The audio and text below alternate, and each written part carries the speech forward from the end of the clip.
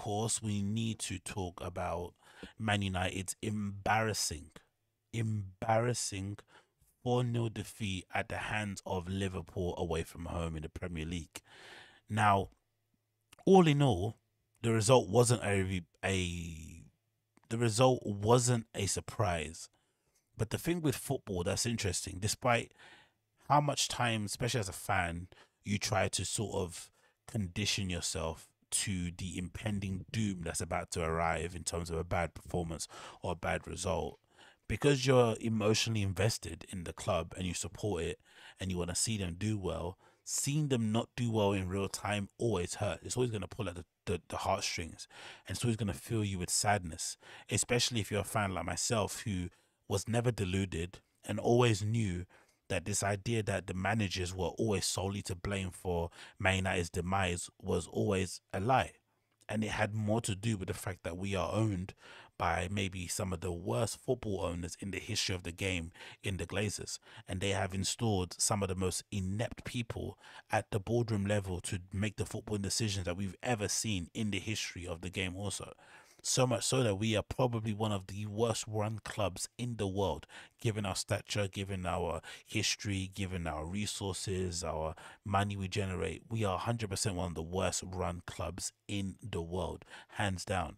And unfortunately for us, the other clubs in and amongst us in the Premier League, the other clubs in Europe, the other clubs around the world even have all caught up off the field in terms of their structure, in terms of their commercial side, their scouting, their player recruitment, their youth teams, all this stuff that you would say the bigger teams had big advantages in. They have now basically caught up. And even if you look at the Premier League, the money is bigger than the money is kind of larger than it's ever been in the Premier League. So if you're a small club, you can maybe afford to hold on to some of your talented young players and basically give them the carrot that they be able to play first team football at the ages, between the ages of like 17 and 21, more so than going to a top team, which then limits these top teams from poaching all of the young talent from up and coming clubs or from clubs in the championship or clubs, outside of the top six or whatever it may be. So that's basically led to the situation we're in now. So we basically got away with it for a long time under the Glazers because number one, we had a flipping legendary once in a lifetime manager, Sir Alex Ferguson. But we also got away with it because at the time the competition in amongst us outside of the top four wasn't that great, especially in the Premier League and also out in Europe. But now that the other clubs have caught up and we are still doing the same things that we did when we had Sir Alex Ferguson and just hoping that we somehow stumble across a genius manager, we are at where we're at. And now at the moment where, basically away from, I think when you combine the home defeats and away from home, we've now lost 9-0 to our fiercest rivals at Liverpool. Now, don't get me wrong, Liverpool are challenging for the Premier League title, they're challenging for the Champions League, domestic cups, like they're on another planet. But you still wouldn't think when it comes to Derby Day, there'd be such a kind of chasm, wherever you say that word, in difference in quality. The golf in quality is just another level. That game was really sobering to watch as a fan, incredibly sobering to watch it in real time and see just how far away we are from them, not even as a club, just as players, as men, as expectations. Like those guys gave up on a pitch pretty sharp. As soon as that first goal went in at 4 minute mark, a lot of us fans, myself included, were like, oh no, this might be another five. We might get hit for 10 because you could see the players on the pitch, especially Man United players, were already scared. They were worried. They didn't think that we could have a way to get back into this game. And, of course, that kind of played out to be the way it did. And if we look at some of the stats of the game itself, it's pretty alarming in terms of kind of telling you the story of who is the better team on the day. United had 2 shots to Liverpool's 14, 1 shot on target to Liverpool's 5. We had 28% of the ball possession. They had 72. We had 349 passes.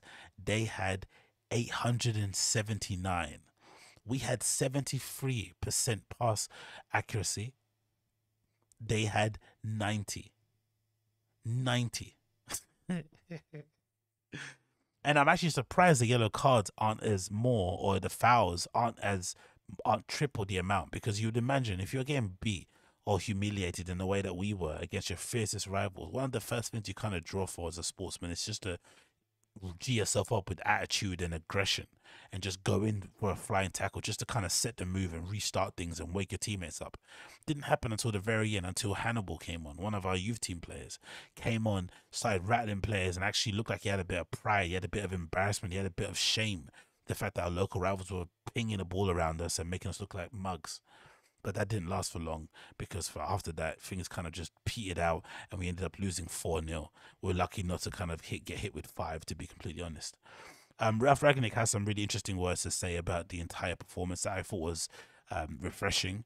And I think overall, even though Ralph Ragnick's interim spell at United hasn't been the most revolutionary that we would have hoped, it hasn't had the impact we all hoped it would do, in terms of him coming in under this big reputation of being the master of gegenpress and building up clubs and being somebody that works as a football director and helps to, you know, get the clubs where they need to be and get them on the equal footing, blah, blah, blah, blah, blah, make them competitive. It didn't happen. He probably didn't have enough time, enough resources, regardless of what it is. He didn't have the impact that he needed to have. But I think as a human, I think as a professional, as a coach, as a football person, with his frankness and his honesty, and the fact that he is an external person who has no ties to United before this time at United, that he's been there for the interim boss, and in the 2 years he's going to be as a consultant, it's been refreshing to hear him speak so frankly and upfront about the issues that we have. And I hope that, or I know that, because United are very attuned to public perception, they don't like being embarrassed, they don't like being humiliated, they know they don't run well, but they just don't want to change anyway. They're gonna probably change how we are run and put some changes in place, just because of how honest and upfront Ralph has been and how he exposed them. They're gonna want to correct it. So that's been the benefit of having him as a manager. Even though it hasn't been successful on the pitch, I think off the pitch, the benefits are going to be felt for a long, long time going forward. Because I think if we didn't have this with Ralph, I don't see it changing, because results don't really seem to impact the way the board moves in general. Trophies, droughts, and stuff don't decide that either. Quality of football doesn't decide that either. So sometimes getting beaten, humiliated week in, week out against your fiercest rivals, dropping lower and lower on the table so you don't get, certain positions, basically equate to certain prize money being dished out. You don't obviously finish in the European places. That obviously limits the amount of money you're going to make. All these things affect the bottom line of the Glazers, which is the main thing they kind of live by. So if that happens, maybe some change will happen. But anyway, this is Ralph Ragnick talking after the game regarding his comments with how terrible United were against Liverpool. Ralph, the first half, nothing really went right for you. Obviously an early injury, an early goal as well.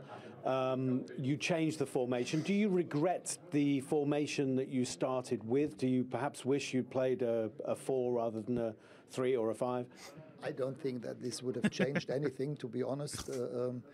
The first goal that we conceded was not part of the game plan, to be that high up and concede a counter-attack like we did after 5 minutes. And that changed, obviously, the game. In the first half we were just not good enough. We didn't win any first ball, not to speak second balls. We were just second best in all relevant areas. And second half, yes, we decided to replace one of our centre backs by Jadon Sancho.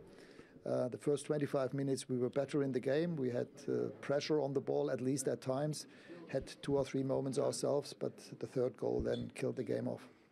I felt that goal, the third goal for Liverpool, almost came as a relief. They didn't start the second half very well. You looked much brighter, and it looked like, a United goal at that stage might change things, but obviously at 3-0, it's almost impossible here. Yes, I agree. That's why I said the third goal just finished the game off. Again, a ball that we shouldn't have played. Pressing invitation, if you play a 12-yard ball into Anthony Elanga, who is a player for the ball behind their back line. This is inviting them for exactly those kind of moments, and 6 seconds later the ball was in our net. There were that little period of positives, but this is a very difficult result for Manchester United fans to take on the back of the game at Old Trafford before you arrived. This is 2 games in which Liverpool have really crushed Manchester United, and that's very hard for United fans. I know. It's embarrassing, it's disappointing. It's maybe even humiliating, but yeah, we just have to accept that they are 6 years ahead of us now. I mean, when Jürgen Klopp came and what they changed at this club, they lifted the whole club, not only the team, the whole club, the city, to a completely different level. And this is what has to happen here in the next transfer windows. The crazy thing is, he said, Liverpool are 6 years ahead of us. 6 years. If he's saying that with his kind of external point of view, not knowing how terrible of owners the Glazers are, and the fact that they've sold every manager that's been at United dreams in terms of signings, in terms of, revamping the squad, getting players out, getting players in.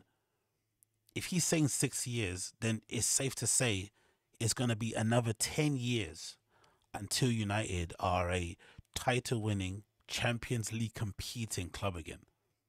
I don't mean winning those things. I mean, let me change it. It's going to be 10 years until United are another Premier League challenging, Champions League challenging club. I don't even mean winning them. Just challenging and being in and amongst it. The same way Chelsea were in the beginning of the season and they kind of tailed off. That kind of way. Maybe you're like 6, 8, 10 points within range. It's going to be another 10 years until that happens on a consistent basis. 10 years. And you know what's really concerning? There's no guarantee the teams in and amongst us are going to stay stagnant. There's already talk at the moment that supposedly Erling Haaland has decided his next club is going to be Man City. If that's the case and Pep decides to stay at City for another 3 seasons, what can they do? Given the resources, given the actual football people they have in charge. That's another challenge for Klopp to kind of respond to. He's going to respond. The new owners of Chelsea are going to come in. They're going to respond. We are in for a dark period in time in the United history as a United fan. Dark period. It's really, truly concerning. It really, really is. But,